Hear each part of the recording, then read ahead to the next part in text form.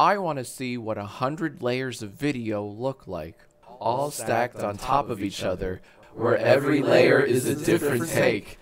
I can see and hear my previous takes as I film this, which is a little disorienting, and I hope that by layer 100, the end result will be rather trippy. I want to see what 100 layers of video look like, all stacked on top of each other, where every layer is a different take. I can see and hear my previous takes as I film this, which is a little disorienting, and I hope that by layer 100, the end result will be rather trippy.